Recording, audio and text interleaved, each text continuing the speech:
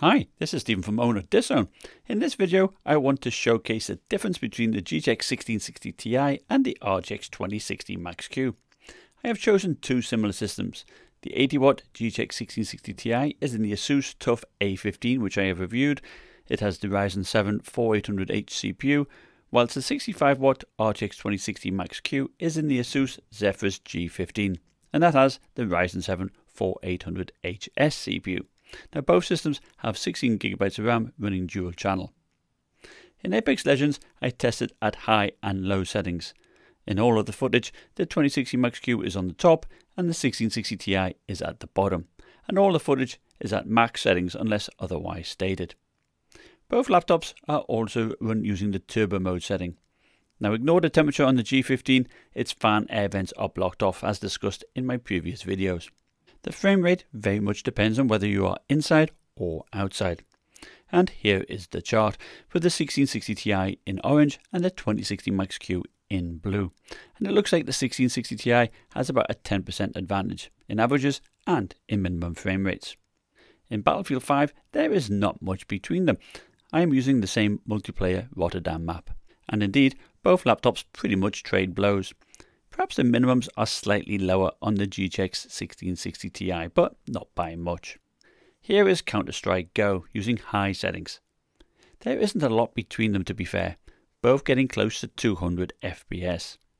If you decide to lower settings, I did run into an Optimus issue on the A15 where it would try and use the integrated Vega graphics.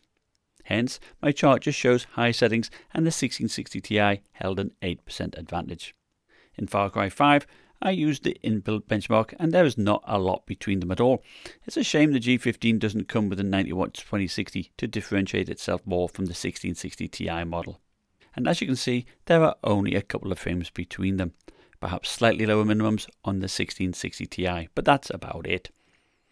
The frame rates in Overwatch does depend upon the map and whether you are indoors or outdoors, and also how much action is going on.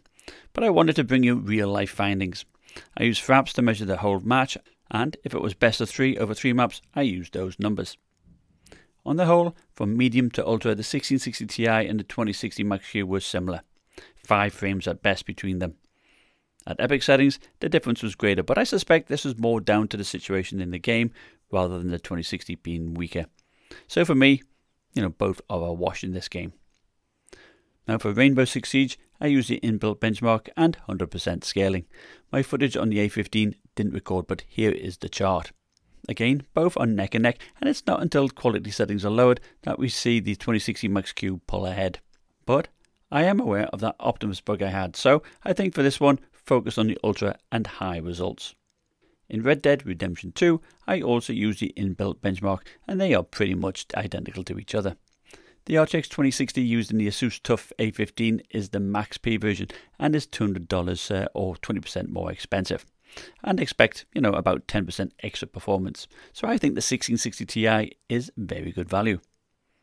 Even at low settings, both were the same, although the minimum on the TUF A15 was considerably lower. Perhaps, that Optimus bug again.